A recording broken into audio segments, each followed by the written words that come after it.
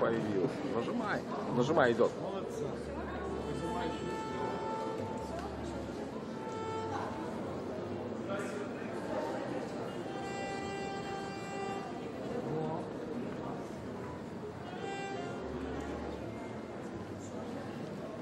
Добрый день, а почему так тихо? Почему вы растерялись? Артист зашел.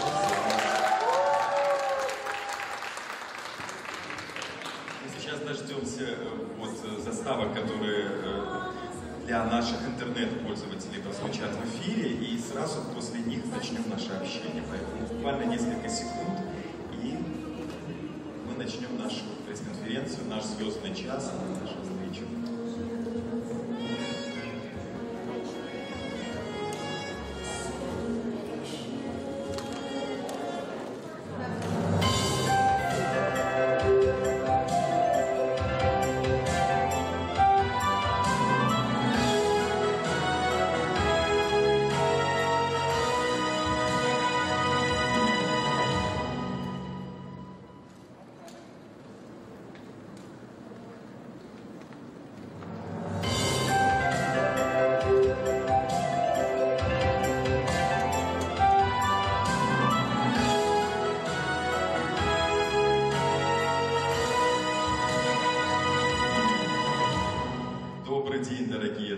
Здравствуйте, уважаемые коллеги-журналисты, здравствуйте, наши пользователи в интернете.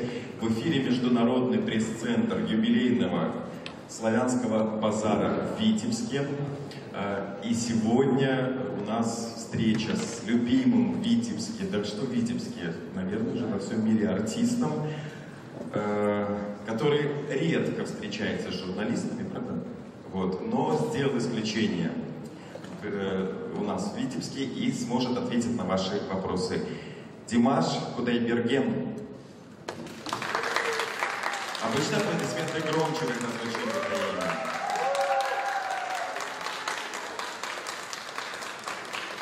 Димаш, хотелось бы поинтересоваться, вот ваш микрофон, позволю себе начать наше общение и задать, наверное, может быть, такой банальный классический вопрос. В 95-м году вы стали обладателем Гран-при на фестивале «Славянский базар» в Vitebsk. Как это изменило вашу жизнь? В 95-м году. В 95-м. 2015 году. А, 15. Ну, я же волнуюсь. Вы прямо так вот агрессивно... Лучше... Да, спасибо. Да. Спасибо большое за вопрос. 15. Здравствуйте, дорогие друзья, уважаемые журналисты. Я очень рад здесь находиться и хочу поблагодарить всех организаторов за то, что не забывайте про меня, за то, что приглашаете. Я, не знаю, очень сильно люблю Беларусь, я очень сильно люблю белорусский народ, я очень трепетно отношусь к славянскому базару, я очень люблю эту сцену. И с момента моего участия на славянском базаре уже прошло чуть больше 6 лет. И за это время столько всего произошло в моей жизни. Я очень, конечно же, благодарен славянскому базару за то, что дал мне путевку в жизнь. Кстати, сейчас на экранах мы с вами не видим, будут фотографии того 2015 года, когда вы стали победителем на нашем конкурсе молодых исполнителей. И наши представители прессы, наши пользователи интернета их могут видеть. Друзья, коллеги, у меня вопросов много. Мы успели пообщаться уже за кулисами нашего зала. У нас всего лишь 30-40 минут, поэтому не забываем представляться, не забываем не перекрывать камеры, чтобы пользователи интернета нас видели, и задавать вопросы. Димаш, я здесь. Голову правее. Пожалуйста. Я представляю издание «Евразийская правда», как и последние несколько лет. Скажите, вот вам довелось помимо славянского базара много где еще выступать, много вы выступали на «Новой волне», много работаете с Игорем Крутым. Скажите, вот работа с Игорем Яковлевичем сейчас, что для вас значит? Спасибо за вопрос. После славянского базара я поучаствовал в проекте I'm Singer в Китае, где соревнуются уже известные именитые китайские звезды. Меня пригласили в качестве эксперимента, потому что я так говорю, потому что среди участников я был единственный, я был неизвестный на тот момент. После этого я поучаствовал на проекте The World's Best в Америке на телеканале CBS и поработал со многими композиторами и с Игорем Яковлевичем. Мы уже, можно сказать, что очень хорошо дружим. Вот. И работал со многими композиторами из стран Европы, с Америки, композиторы, которые писали для таких личностей, как Мадонна, Рианна. Вот. В Китае тоже довелось поработать со многими известными композиторами, которые пишут саундтреки для фильмов Джеки Чана, там, для других именитых китайских и мировых актеров и артистов. Вот. С Игорем Яковлевичем у нас некоторые почему-то думают, что у нас есть какие-то контрактные обязательства. У нас просто все на доверии. Он пишет песни, я исполняю. Я работаю с двумя лейблами. Вот. Это в Китае, в Америке. Но я, как говорится, сам себе хозяин. Мои права никто не ущемляет. У меня есть, слава Богу, мои родители, мой отец, мой наставник, моя мама, папа. Вот они мне подсказывают по жизни, как идти и как и с чем бороться. В этом плане мне, конечно, повезло. Вот. Песни Игоря Яковлевича, ну, можно про это даже не говорить, потому что не песни, то хит. Даже если бы исполнил бы их не я, а какой-то другой исполнитель, они бы по-любому пользовались популярностью, потому что я считаю, что в наше время таких композиторов очень мало становится. Это потому что сейчас шоу-бизнес... Раньше было искусство в шоу-бизнесе, а сейчас шоу-бизнес теряет самую важную составляющую в виде искусства. Вот. И песни становятся намного проще, и исполнители тоже особо много не стремятся к высокоинтеллектуальной музыке. Вот. В этом случае я просто хочу поблагодарить Игоря Яковлевича за то, что он предан своему делу, за то, что он старается до сих пор писать очень достойные вещи. Соответственно, я тоже буду стараться достойно их исполнять. Скажите, в родном Казахстане, когда вы последний раз выступали, что это был за концерт? В родном Казахстане, если не ошибаюсь, я в последний раз выступал со своей сольной программой «Арнау». Проходил концерт на стадионе Астана-Арена. Вот. Ну, знаете, из-за пандемии нам приходится сейчас сидеть дома в основном, работать в студии. Я знаю, что многие мои слушатели, поклонники, фанаты по миру заждались моих новых творений. И я тоже жду прекрасного момента, когда эта проблема с коронавирусом везде, во всем мире закончится, и мы можем с легкостью приступить к новым работам. Вот. Кажется, если не ошибаюсь, я года 2 назад выступал. Скажите еще, вот многие обращают внимание на то, что за вами всегда шли в фанатах, вот какие-то там неудобства. Доставляет это или нет? Ну, если честно, то я даже удивлен, то, что вы задали этот вопрос. Скорее всего, это огромное счастье. Мы просто должны понимать, что сейчас в современном шоу-бизнесе очень много артистов пытаются добиться какой-то славы. И в этом плане я просто благодарен Аллаху за то, что у меня появилась такая возможность. Это нереальный такой момент, когда ты начинаешь обретать популярность, и после Аймсингера и после Славянского базара, естественно, я начал понимать, что у меня жизнь уже начнет кардинально меняться, и вот. Я не устаю, ни в коем случае, наоборот. Я благодарен каждому дню, который фанаты разделяют ее со мной. Это неимоверное чувство. Словами не передать. Я даже если иногда бывает, да, честно говоря, физически человек чуть-чуть устает, недосып, когда по 3 дня, по 4 дня не спишь, потом тебе нужно будет встречаться со своими слушателями. Но именно в этот момент я энергетически отдыхаю. Скажите, а из какой самой дальней страны вам писали? Еще раз? Из какой самой далекой страны вам писали? Наверное, из Африки. А песни там ваши поют? Ну, не все, конечно, но есть слушатели. Спасибо большое. Здравствуйте, Димаш, Иван Бойченко, телерадиокомпания «Vitebsk». Я хотел задать другой вопрос, но сейчас просто в продолжение.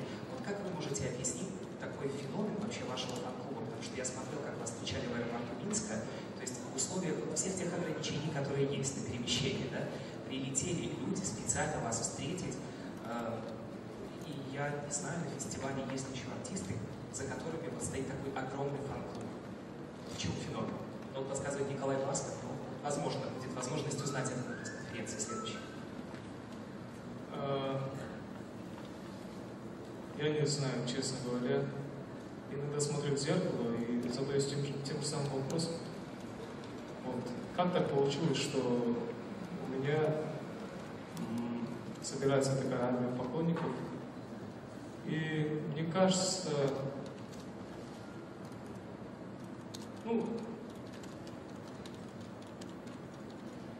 просто, наверное, моя музыка нравится. Я не знаю, честно говоря. Я подслушал, что даже из Тюмени вроде приехали ваши поклонники в Витебск специально, чтобы вас услышать, увидеть, поприветствовать. И подарки передают тоже, насколько я знаю, из границы.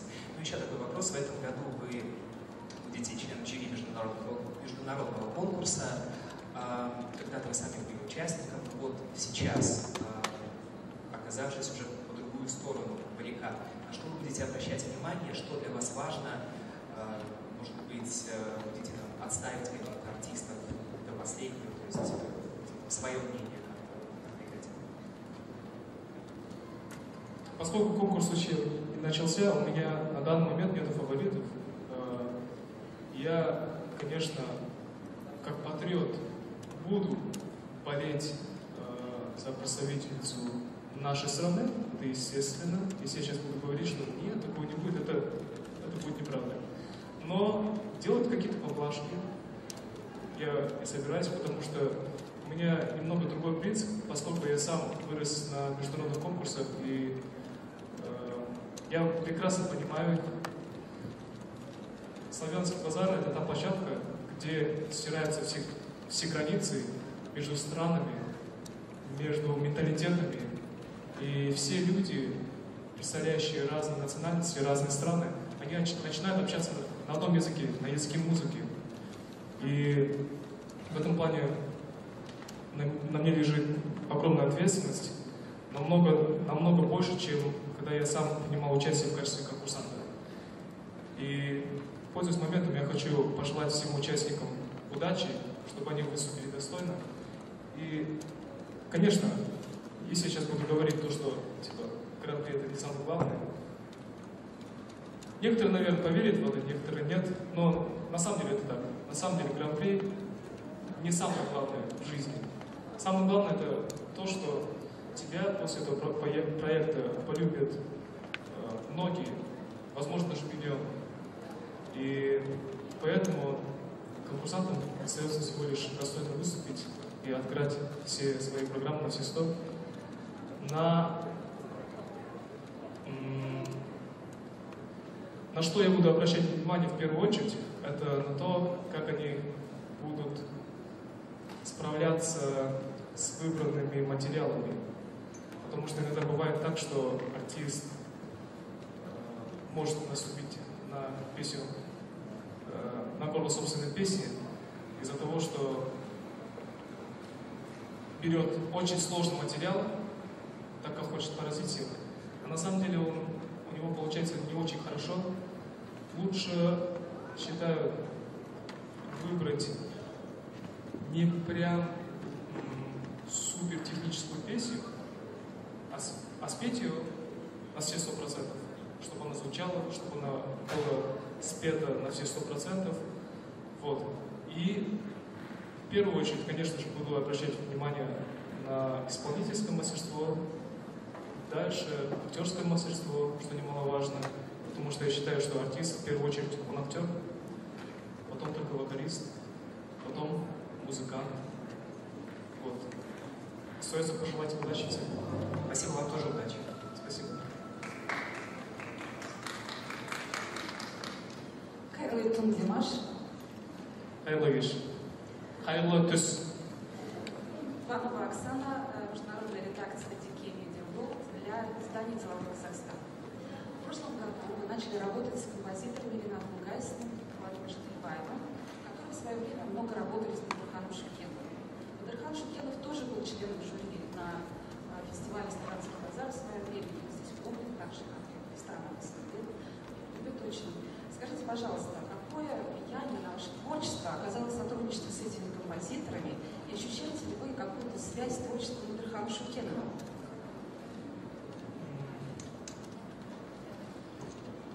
Единственное связующее звено на данный момент с Бадырханом Шукеновым — это то, что я работаю с теми же композиторами, с кем он работал когда-то. Это Фуат Шалибаев, это Ринат Гайсин, это очень известные у нас в стране композиторы, очень авторитетные люди. Я не знаю, будет правильно, если я сейчас поделюсь своими чувствами и скажу, что я очень сильно скучаю по Бадырхану. Его очень не хватает. Мы выросли на его музыке, он для нас навсегда останется настоящим примером, как должен себя вести артист, как должен себя вести певец. Он был насколько невероятно скромным человеком, и он всегда поражал нас всех тем, что, имея большую славу, большой авторитет, выступая на огромных площадках, он всегда оставался самым спокойным, самым скромным человеком, и он по сей день для нас является путеводителем, учителем. Вот. Очень много артистов выросли на его песнях. Он для нас как целая энциклопедия. Ринат Гайсин — это тот композитор, который долгое время сотрудничал с Бадырханом, и мы с ним в очень хороших отношениях. Вот. Фуат Шалибаев — это тот композитор, который сочинил самый большой такой хит на казахском языке для Бадырхана Шукенова. Называется «Вот она». Вот. Они записали целый альбом. Альбом имел колоссальный успех в Казахстане. Не только в Казахстане, но, конечно, во всех странах СНГ. Поклонники вашего творчества из Европы очень мечтают о продолжении вашего тура «Арнау», о концертах, которые, к сожалению, не состоялись из-за пандемии в Минске, Дюссельдорфе и Праге. Положив заветный билетик далеко в ящик, тем не менее, они ждут, не сдают билеты. Могли бы вы сказать какие-то слова поддержки? Блин. В том числе и минского зрителя мы тоже ждем. Давайте тоже перенесли концерт. В этот момент я просто встану и сделаю поклон для всех своих слушателей, которые не сдали билеты. Да. И понимаете, для артиста это огромное счастье. И даже, ну и сейчас скажу, что прослезился, конечно, да, это это не совсем правда, но если бы я умел бы плакать, я бы заплакал бы. Потому что вы не умеете плакать? казахи не плачут, мужчины.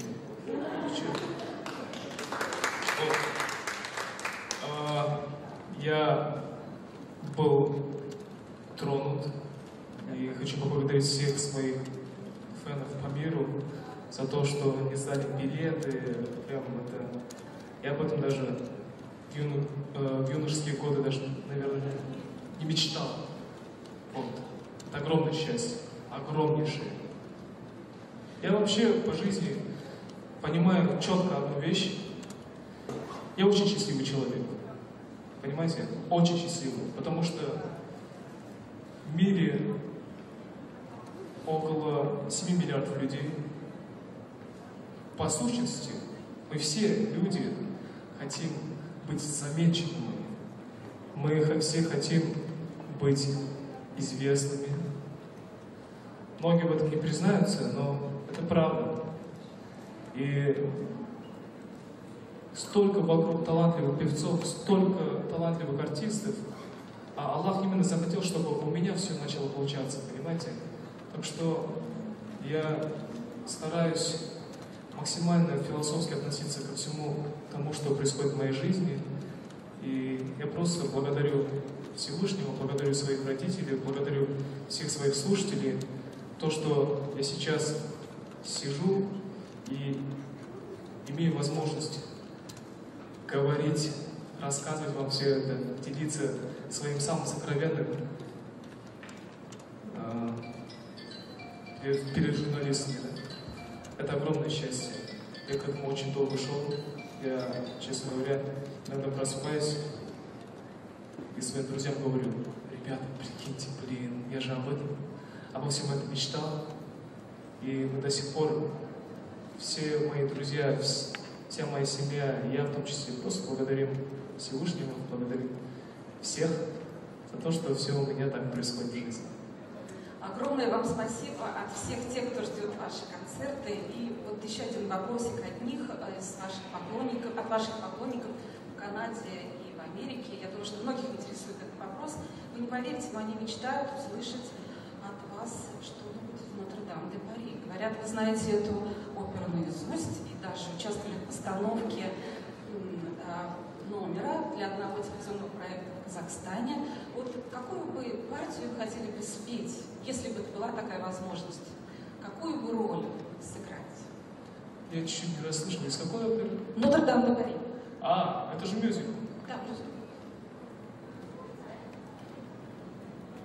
Наверное, роль Фебуса или Клопена. Роль Фебуса мне больше по душе, потому что его девочки любят. А роль Клопена мне больше подходит по вокальной части. Я вообще должен признаться, в далеком 99 году, когда Нотр-Дам-де-Пари поразил практически весь мир, у меня была дома кассета с мюзиклом Нотр-Дам-де-Пари. И 5 лет я выучил все песни из этого мюзикла. Можно даже сказать, что Нотр-Дам-де-Пари сделал меня музыкантом. Можно даже так сказать, я так считаю. Потому что я очень сильно полюбил этот мюзикл. И сейчас, кстати говоря, мои друзья, те ребята, которые со мной вот, хорошо общаются, они сейчас принимают участие в казахстанской версии этой постановки. И так получилось, я в детстве,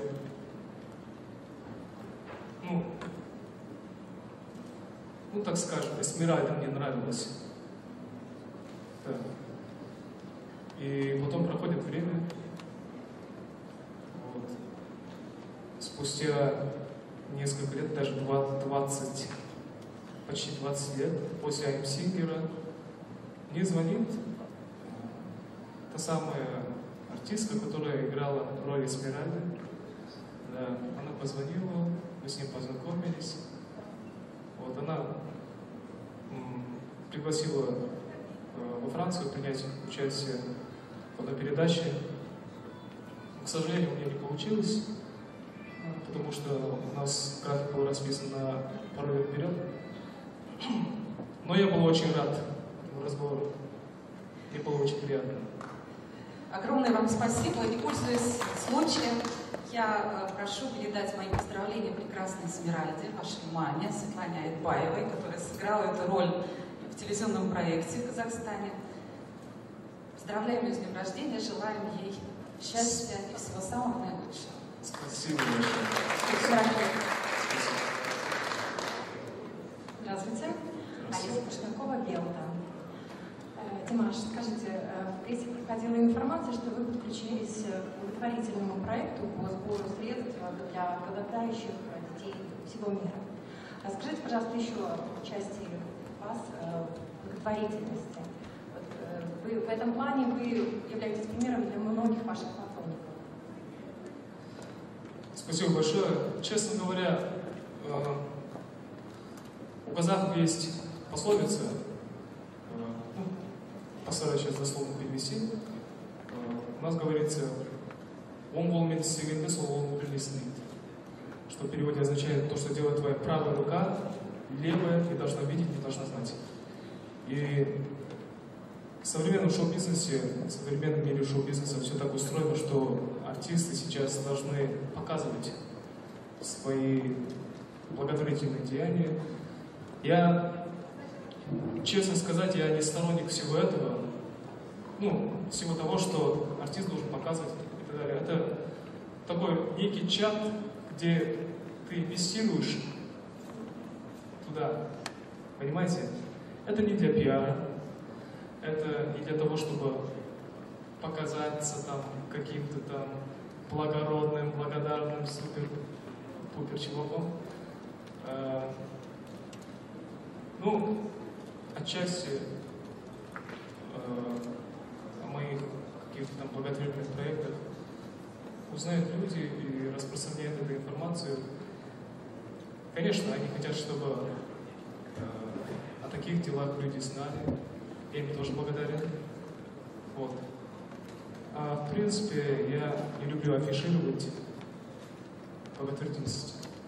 Я немного не знаю, как-то по-другому отношусь. Но современные законы шоу-бизнеса, они требуют другого, поэтому некоторые, наверное, наши проекты благотворительные, они все-таки будут высвечиваться у вас в новостных лентах, поэтому вот. Есть люди, которые помогали вам? Вот этого вопроса я, честно говоря, боялся, потому что хочется успеть всех поблагодарить, но боюсь забыть кого-то. Конечно, мне помогали мои учителя, мой ректор университета искусств в Астане, Айман Мусафаджаева, известная скрипачка, известная на весь мир скрипачка. Она когда-то, когда я только поступил в университет искусств, я жил еще в общежитии, учился на первом курсе, когда меня начали приглашать на разные мероприятия, на разные концерты. И я помню, как она сшила несколько костюмов у одного нашего знаменитого кутюрье. Вот для меня это был тогда вышаг. То есть это ректор университета так побеспокоилась и пошил вам концертный костюм? Не только мне, но и другим студентам. Она до сих пор старается показывать мир своим студентам. Она до сих пор старается пробить самые лучшие площадки в мире, чтобы наши студенты имели честь там выступить. Наши ребята выступали на таких площадках, как Kudaibergen, как Royal Albert Hall. Это, мне кажется, я считаю, что это уровень. Это достойно площадки. И, конечно, мои родители, в первую очередь мои родители. Познакомьте нас со своим папой в зале. Канат Qudaibergenovich Айтбаев.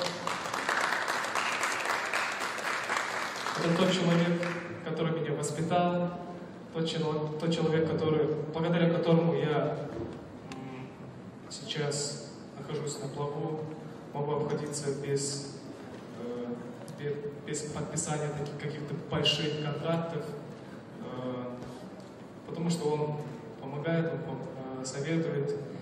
Иногда возникают какие-то там, нелегко решимые моменты в жизни, в плане моего творчества, в плане карьеры. Я иногда захожу к нему, советуюсь, он подсказывает. И моя мама, ее сейчас нету, Светлана Нербековна Айтбаева. Сегодня у нее день рождения, и пользуясь моментом, я хотел бы поздравить ее, пожелать всего самого наилучшего, чтобы все заветные мечты исполнялись. А все ее мечты связаны с нами, со мной, с моей сестренкой Рошан, с моим братишкой Мансур. Вот. Я очень люблю ее, очень ценю ее, очень люблю своих родителей. И у нас, у казахов, есть такой момент, первенец в семье, когда появляется на свет, его отдают на воспитание старшим родителям. И поэтому хоть мы все жили под одной крышей, я практически воспитывался у бабушки и у дедушки. Поэтому если я просто должен упомянуть их. Вот. Хочу поблагодарить папа, мама, Сидерден за то, что я являюсь вашим сыном. Это для меня такой самый большой успех в этом мире. Вот. А как в Казахстане за проделки родители наказывают своих детей?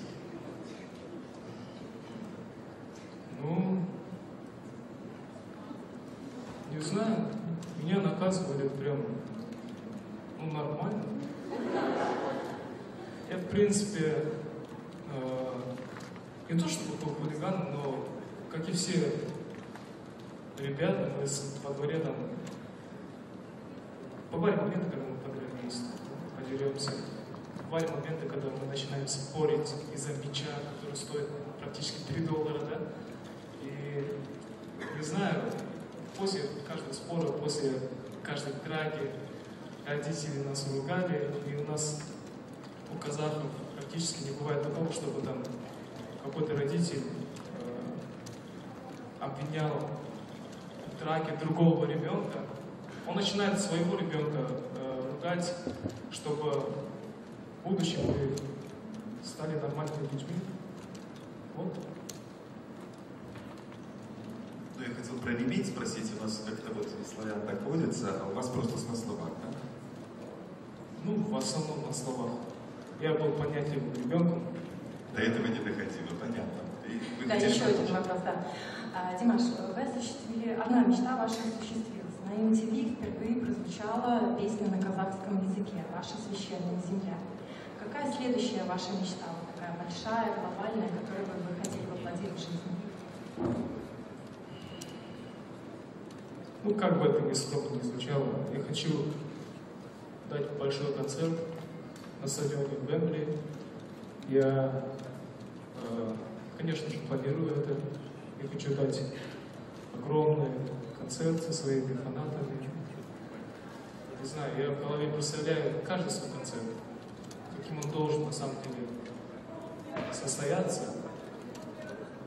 Не знаю, из-за того, что я слишком самокритичный парень, каждый мой концерт не на 100% не нравится.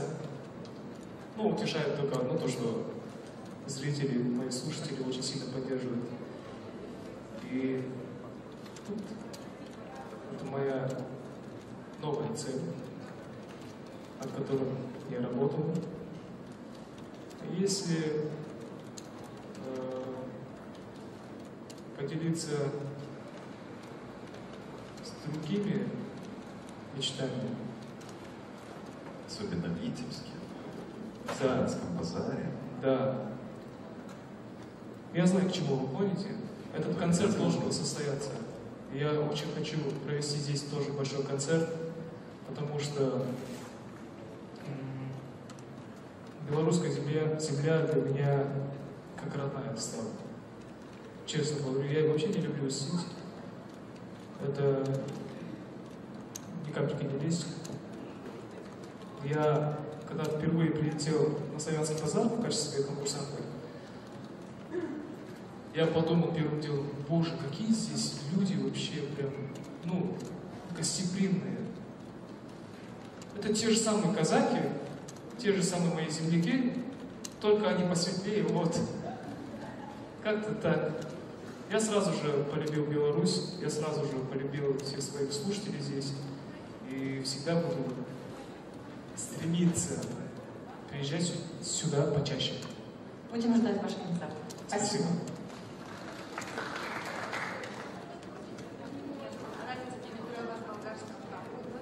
Громче, пожалуйста. Ралица Димитрова с болгарского фан-клуба. Первое, разрешите меня поздравить вашу маму с днем рождения. Извините мой русский. Спасибо большое. У меня следующий вопрос. У вас есть планы на сольные концерты в Западной Европе и Восточной Европе? Честно говоря, 2020 год я планировал заполнить концертами. Я хотел поставить концерты в разных уголках мира, в разных странах. Я хотел посетить практически весь мир, потому что я знаю, что это счастье не только моя, но и хорошее настроение для моих слушателей. Вот. Теперь планы немного изменились из-за карантина. Я не знаю, можно ли говорить это, но спустя полгода, примерно полгода, я вернусь на большую сцену со своей новой сольной программой. Состоится большой соленый концерт, и буду вас всех ждать там. По условиям моего контракта я не могу сейчас Все раскрывать? Да, все раскрывать. Да. Дату мы объявим чуть позже, но через полгода, даст Бог, если все пройдет гладко, мы увидимся на моем сольном концерте. Страну тоже позже объявим. Спасибо. И мой второй вопрос связан. У вас есть какие-то планы поучаствовать в мюзикле, рок-опера? Все фанаты спрашивают об этом. Конечно, поступают предложения разные. Я, как творческий человек, очень заинтересован в этом тоже, но у меня сейчас в приоритете другие планы, другие действия, и поэтому буду чуть, а потом откладывать. Но в планах есть будущее. Спасибо. Ну и заключительный вопрос. Я просто не смогу смотреть в глаза этому человеку, если я не дам и это сделать. Тамара Вятская. Да, Тамара Вятская. Димаш, здравствуйте. Я надеюсь, что вы меня помните. Я первая взяла у вас интервью и у вашей мамы, когда вы победили. Помните, там за сценой в 2015 году? Да, это я.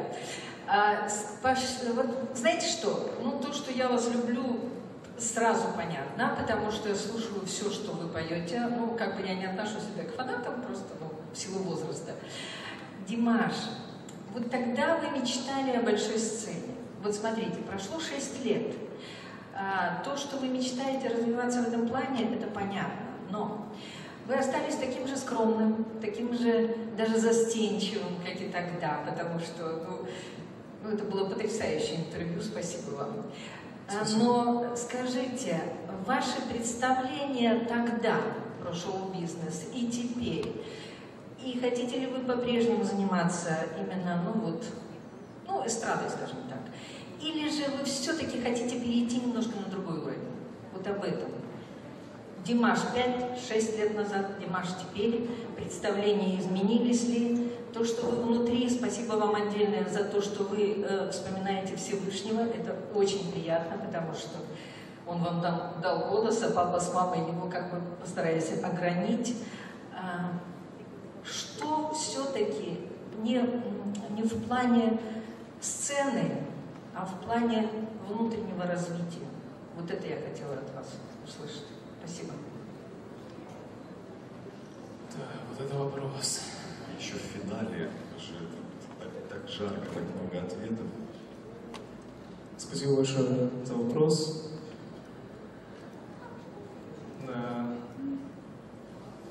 Честно говоря, я насчет этого начал задумываться только вот последние 2 года, потому что я по своей природе больше, наверное, творческий деятель, нежели чем представитель шоу-бизнеса. Понимаете? Мне вообще никогда не нравился шоу-бизнес. Честно говоря, никогда не нравился. Но я безгранично влюблен в музыку. Вот.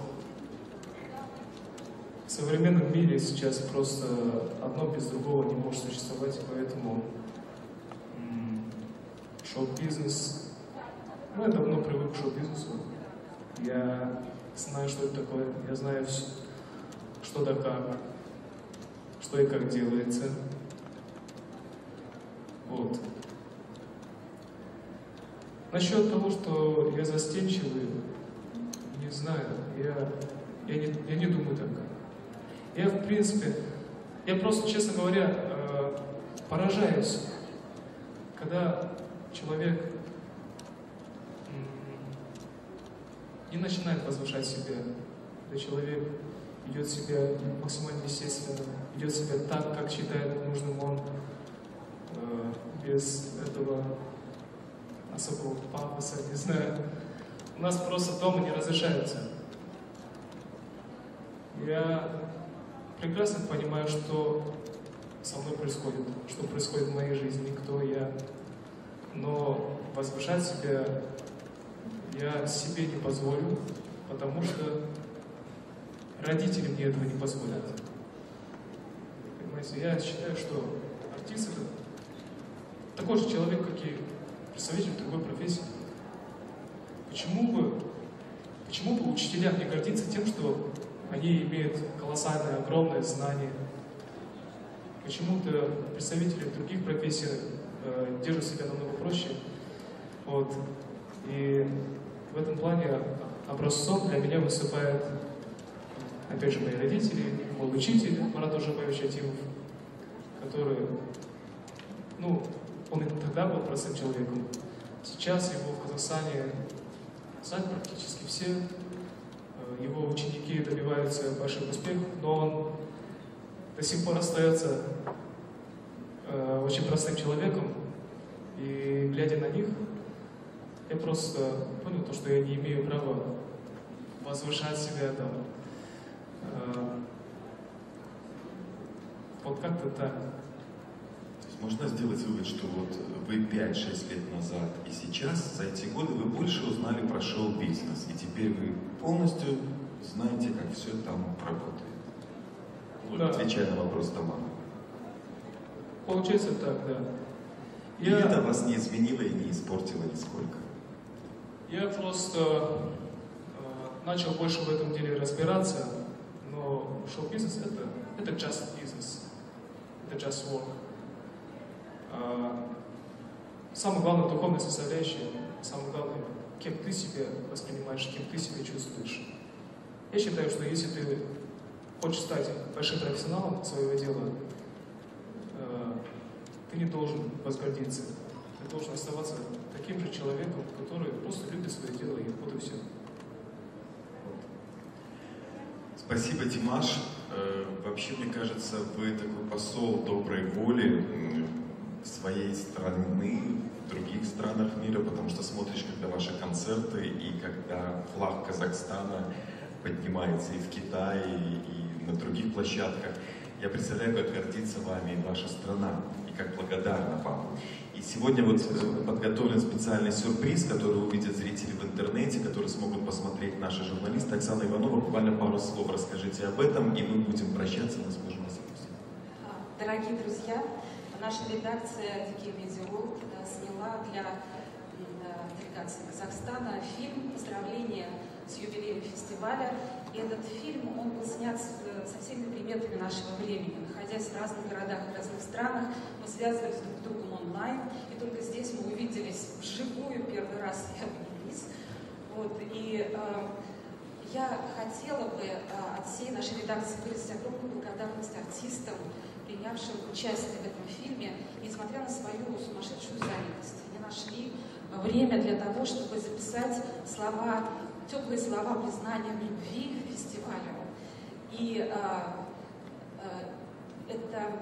находили для этого самые неожиданные, это происходило в самых неожиданных местах. Кого-то наш Zoom застал в машине, когда Амре ехал по делам своим. Динара Султан оставила своих 6 детей дома, пришла в студию, чтобы признаться в любви фестивалю. Дильхан Макин записывал между экзаменами в МГУ во время сессии. Кто-то перед спектаклем «Гримерки», кто-то поздно в студии. Мы всем очень благодарны. И этот фильм получился не только как пожелание и поздравление фестивалю с юбилеем, но это получилась история участия артистов Казахстана в фестивале «Славянский базар» и история одной женщины, которой все наши артисты признались в любви. И мы тоже, наша редакция, я из России, Наташа Бреннер из Ирландии, Ольга Терехова из Германии, Виктория Цё из Казахстана, мы присоединяемся к этим желаниям признания любви к Лукаше Дикарему, которая посвятила всю свою жизнь развитию детского творчества в Казахстане и уже больше 20 лет является представителем фестиваля «Славянский базар» в Казахстане. И вы цветы приготовили, да? Пожалуйста. Мама Карла, это для вас.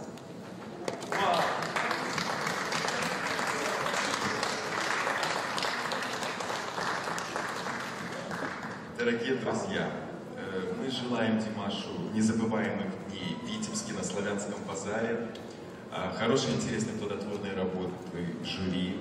С нетерпением будем ждать вашего появления на сцене. Примите, пожалуйста, на память наш небольшой сувенир. И аплодисменты для артистов. Фильм скоро в эфире посмотрят наши пользователи интернета. Журналисты смогут увидеть через несколько минут его в зале. Спасибо, Димаш.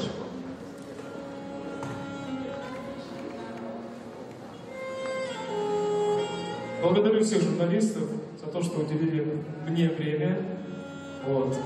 Было приятно находиться в вашей компании и беседовать с вами. Вам тоже огромное спасибо.